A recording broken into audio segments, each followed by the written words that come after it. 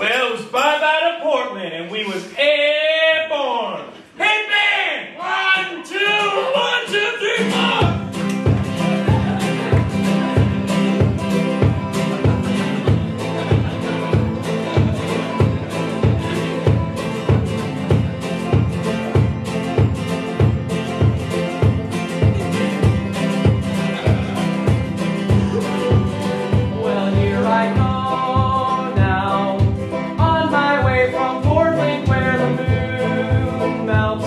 Like butter on lobster tendons where the moose run.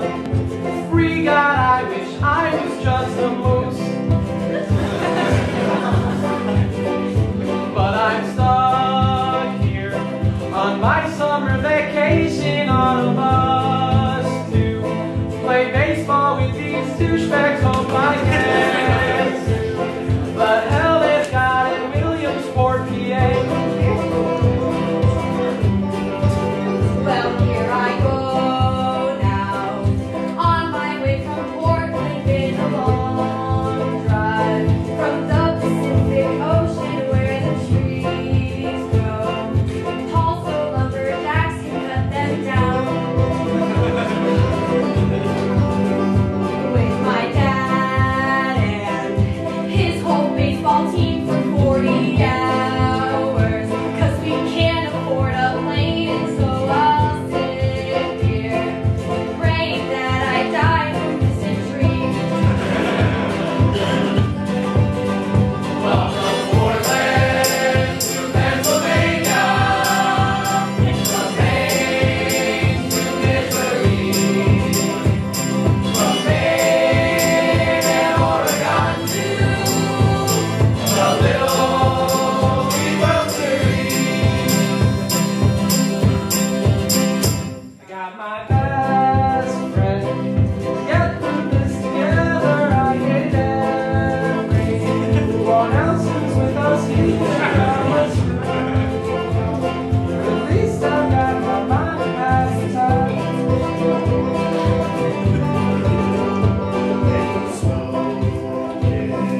Arne and I can't wait to make out with. When her dad's not looking on the picture, and like it's hot. I'm from Portland to Pennsylvania, from Maine to Missouri, from Maine and Oregon to a little Big Web series.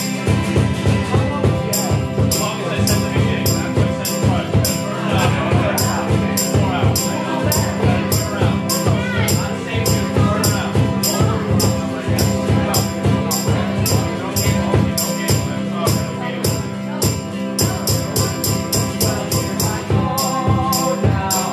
On my way from Portland where the hills run, like butter on lobster tendons where the trees run. Free God, I wish I was just a moose. But I'm stuck here on my summer vacation on a bus where I play baseball with these douchebags. Hope I get through. The hell they got in Williamsport, PA.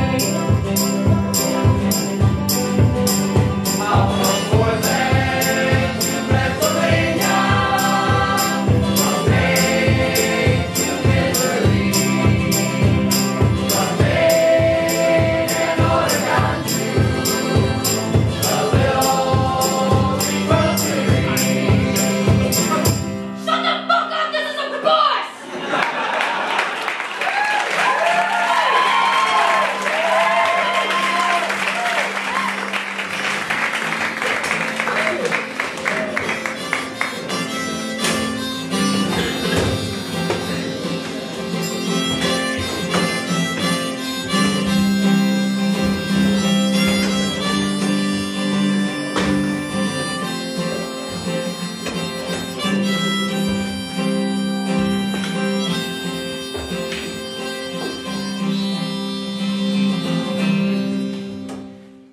Hey, come on. come on. Let the dugouts go. Come on, scoot down. Scoot. Scoot, come on. Not gonna make room for Corey? It's fine. Corey doesn't have a seat. Corey, we remember this time now, but next time, you get the best seat, okay? The best one. Corey gets first shot at the next time we sit down, okay? Okay. Well, we made it. Take it in, boys. Williamsport, PA. Home of all the greats. Years from now, this is all you'll be talking about. Picture it. Picture it in your brains, kids. You'll be sitting at the bar. It's ladies' night, Paul. It's ladies' night. There you'll be sitting there drinking away at the bar. Steel Horse, the Bon Jovi tribute band, has just finished their set. A tremendous set. Oh. Living on a prayer. You're good. 1 for 1. 7th grade Muppets Club will be standing nearby. They'll be chipping and chattering. They'll be saying, "Is that who you think it is?" And they'll be like, "I don't know who you think it is." And you'll be like, "You know the guy that, the guy with the big arms." And then you'll be in the corner, right? And you'll be saying, "Oh, me? Corey Chesman? Only the greatest pitcher Cumberland County's ever seen." This is it, my friends. This is all you'll be talking about for the rest of your lives. Nothing else. Just this. God, I hope not. Let me tell you boys about the time the great Bunky Huggins struck out 16 batters in the playoffs. Yeah. He was throwing fire that day. You know, they called him the fire thrower. I mean, I called him the fire thrower. Some of the laymen, the peons, call him the San Francisco City Slicker. But you see, Coach O'Neill had a bit of a list back then, so I stuck with the fire thrower. Sorry, something funny about a list? No. Yeah? Would you be yucking it up? You saw the $1,000 speech pathology bills I racked up. Would you be laughing to see that in the 70s, the stigma against speech impediments was much more harsh than it is today? Let me ask you something. Have you seen Argo? Because that's exactly what having a speech impediment in the 70s was. We made a fake move. I'm not even going to go. So, I called him the fire thrower. Anyway, Bunky Huggins is in the playoffs, striking out 16 batters, the ultimate face-off of that game. Bunky standing on the mound for San Francisco. You got Pittsburgh's Carl Dermott at the plate. There's a bit of a history between the two of these guys. You know what I'm saying? A bit of a geometry. So, you take the 2 parallel lines, and you go back in time. Earlier that year, they had a bit of a spat. A spit spat, if you know what I'm saying, in the dugout. 2 of them got into a fight. Something about which is better, Fraggle Rock or the Muppet Show? I don't know, man. Times were different back then. It's kind of like Taxi Driver, you know? You control the streets and be nothing but filth. So anyway, Bunky takes a baseball, the ball most commonly found in a dugout. He picks it up, throws it over at Durbin, hits him square in the forehead. Now Durbin knocked straight out. You guys follow this? In the same dugout. They're on the same team. So now flash forward when they're on different teams, right? Well, not like to the present, more like kind of to the less past. So like, you ever see Looper? Kind of like Looper. Oh, you guys are going to be lost this Oscar season. You flash forward, and now Bunky's on the mound, right? Now old Bunky's like, gonna do it for Fraggle Rock. He says a prayer to Frank Goss. And then Durbin at the plate's like, Muppet Show all the way. And then the umpire's like, telekinesis. Because they're inner monologues, folks. So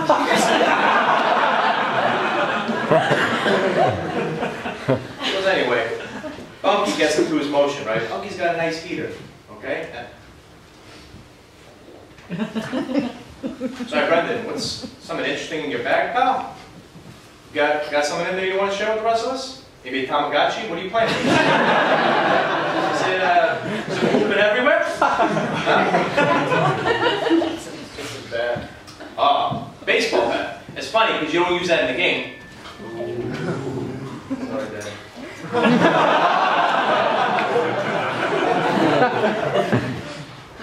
Excuse me? Sorry, Coach. Now, are you baseball ready? Yeah. Yeah, what? You want me to say it?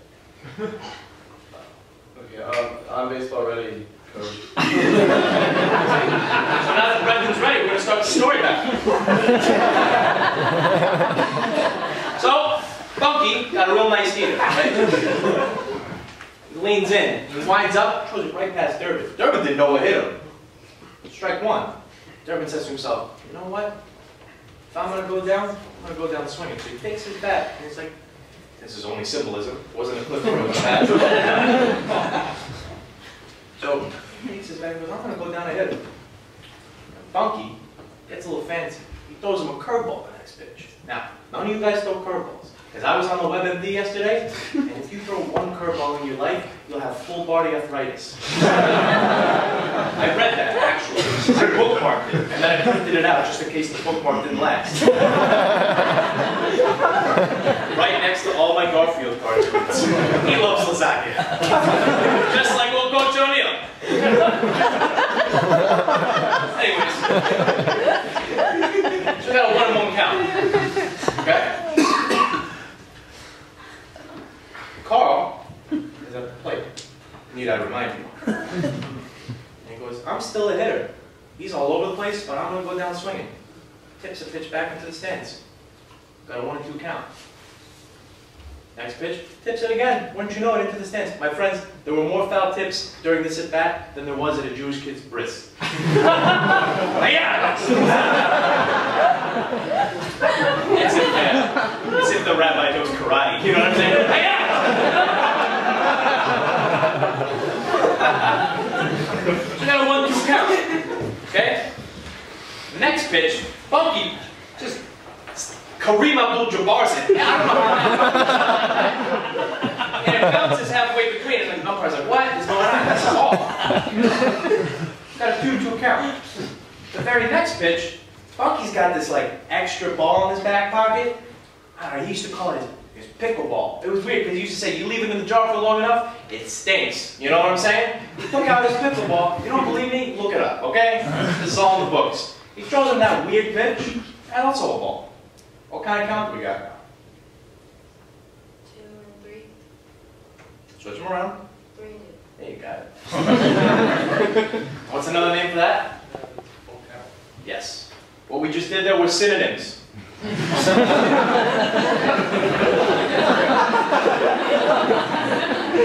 Antonyms would have been an empty count. So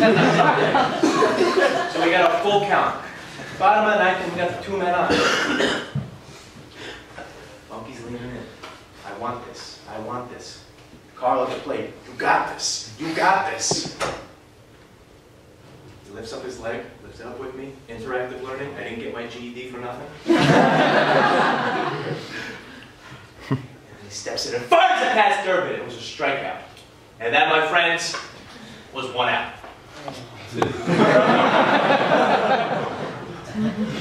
And that's my favorite memory of my life. Now, what am I doing? I'll see you guys in the locker room. Great job, Corey. Oh, thanks. Yeah.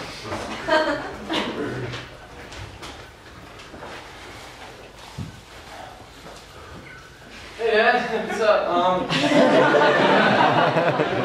I was thinking that, you know, because it's a World Series and all that stuff, that you don't actually have to play me in this game. I can sit over on the bench. Like you! Really considerate of you, pal, but I wasn't thinking about starting you anyway, you know? Oh yeah. Okay. Hey Dad, I was thinking maybe the Sox, you could get some that have like pipelines, right? It's like the majors. I'll see you in the locker room, okay?